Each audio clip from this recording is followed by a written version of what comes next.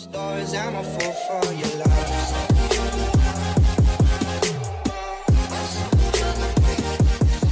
Hey everyone, welcome back to my channel. So for today's video, I'm doing another Jeffree Star Jawbreaker palette tutorial. Now I googled a bunch of different kinds of tutorials with this palette just so I could get some inspiration because I'm not the best when it comes to picking out colors and making them look amazing on your eyes. I like a guideline or some techniques to be shown and what brushes to use because that is a lot of other people's expertise. So I actually found one from Senay. I don't know how to say her last name, but I will pop it up on the screen here.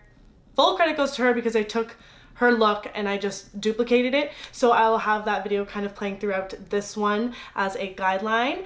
And I'm really happy with how this look came out. I definitely could see myself wearing this in public. It's not too crazy. So let's get on into the video. So this is the first time I'm filming in this kind of setup. You should see how I sprawled my stuff out. Maybe I'll film a little clip and throw it into some B-roll here. But hopefully this works out okay. This feels like a comfortable setup. I have my computer sitting down here so I can watch Senay's video, if that's how you pronounce it, so I can kind of loosely follow along with the colors for the eyes. I'm gonna start off with my MAC Painterly Paint Pot, oldie but a goodie, like everyone likes to say. It's just a skin tone colored base, and I'm gonna take this brush that actually came in my Urban Decay Naked 2 palette. It has a fluffy side and more of a condensed concealer side to it. It has blue on it, but I have washed it off. This is just stained now, so I'm gonna go into this and I'm just going to pat that all over my lids. Typically I would put on Too Faced Shadow Insurance as some eye primer, but with this eye look already being kind of heavy and so much product applied to both of the lids, I didn't want to put too many layers of anything, so I'm gonna skip that, and this kind of acts as a primer as well as a base, and the shadows will stick better, etc. Well, gonna need to pick up a lot more than that.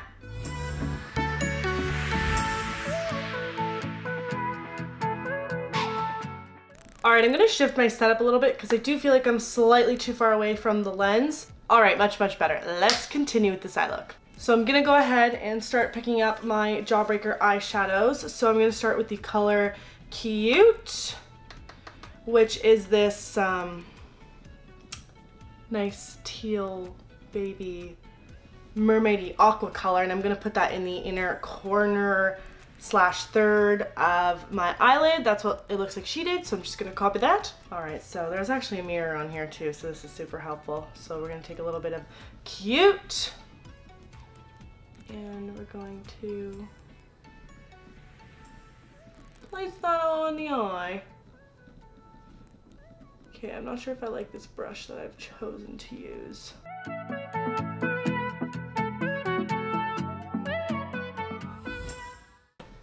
Okay, it's not crazy vibrant on camera yet. I think it's the brush I chose, and it's not as a concentrated bristle focused brush in the center, like where the bristles come together. It's more, they're more spread out, so I feel like this might be affecting how much color is being applied to my lid right now. So she's switching colors now. Okay, so for the coral color, it looks like she picked up the exact same brush I used for the blue shade.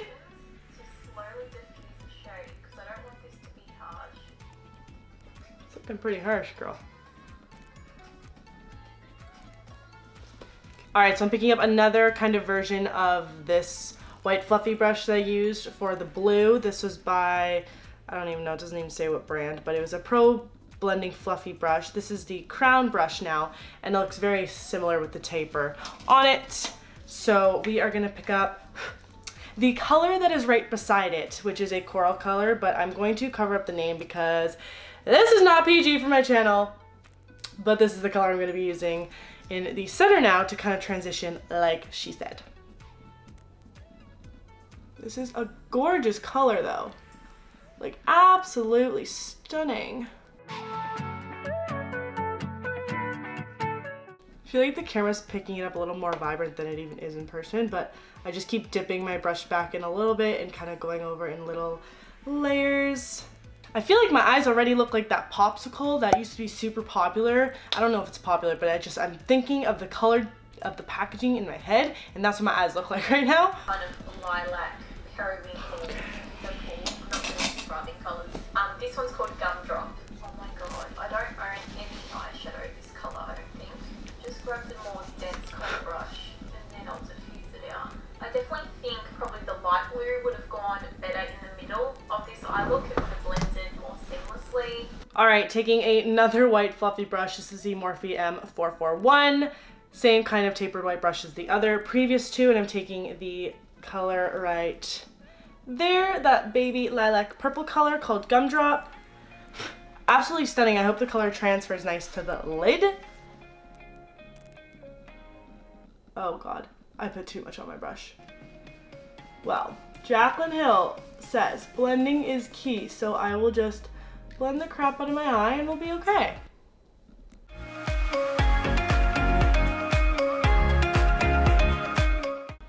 I need a fan break.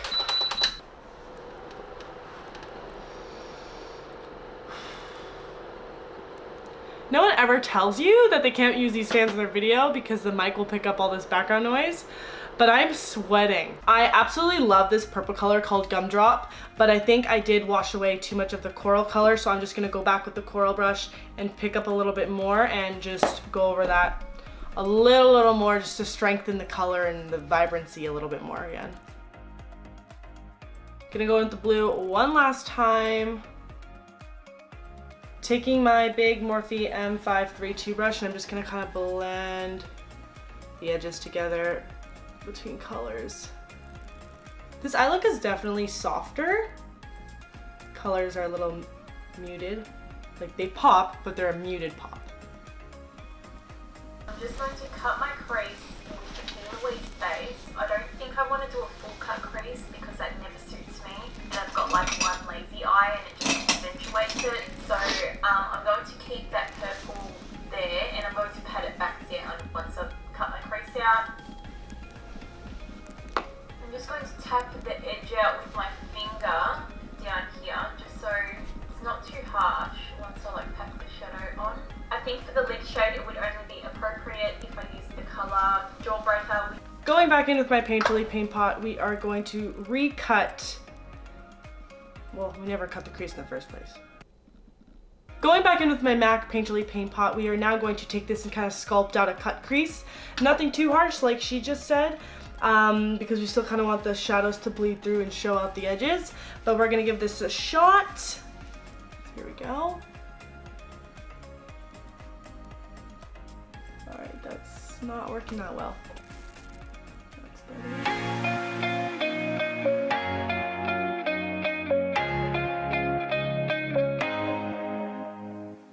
So I'm back with my full face of makeup on, my eyeliner, and my lashes.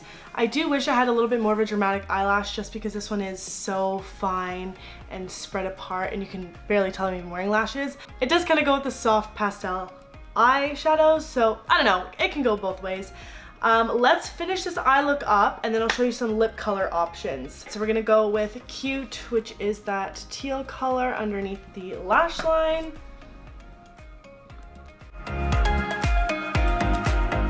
I think I'm just gonna use that same eyeshadow brush. I'm just gonna do a little spot clean on a tissue. Then I'm gonna take that corally color that I do not want to say the name of, put it on the same brush and put it in the center of the lash line.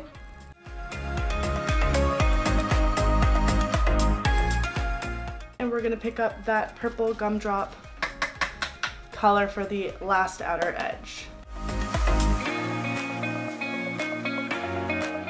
So for my waterline, I'm going to keep it really light and I'm going to use this white Kajal liner. So I don't typically wear white eyeliner ever on my waterline, but in this video she showed that she does. So I pulled this one out I had in my drawer. It's kind of old, so probably not the best to be putting on my waterline. So I'm just gonna kind of rub it on the back of my hand, warm it up a little bit, just so it's creamier and it glides a little easier, and there's also just some black gunk on it and I don't want colors mixing.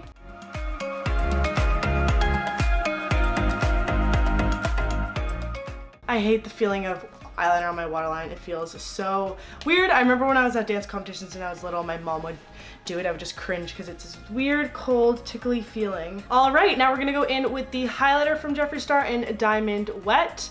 And this is a very, very chunky glitter highlighter, so please have a light hand unless you just wanna look like a disco ball. I'm even nervous to put a little bit of this on because it just goes such a far way and it's glittery, so it just gets everywhere. So I'm just gonna put a really teeny amount.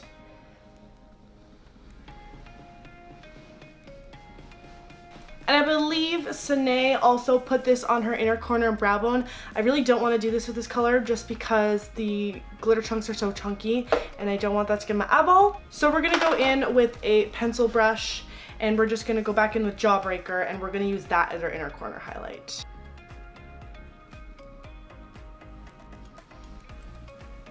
Just a really small amount because I don't want it to take away from the blue.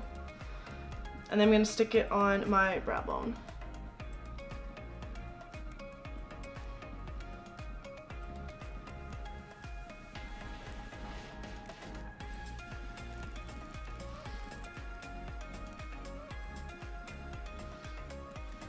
Beautiful color when it catches the light.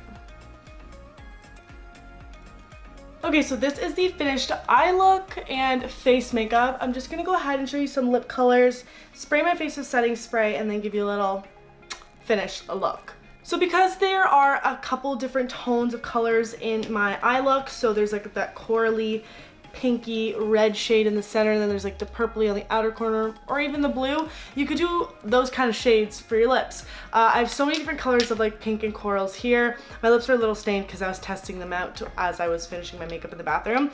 But one that I thought looked really, really nice and tied in the look together beautifully is this L'Oreal Glossy Lip Balm in the shade My Baby Doll 230, and it's just this giant crayon, and it's like a high shine kind of glossy feel and look. So maybe I'll just quickly line my lips. I just went to go grab a lip liner real quick. I didn't really look too hard. So this is the NYX 858 Nude Pink, and we're just gonna do a quick little line. I'm not gonna fill them in just because it is a very drawing lip liner. And then I'm gonna go in with that high shine glossy lip balm I was talking to you about. Running out here, but this is my NYX Dewy Finish Long Lasting Setting Spray.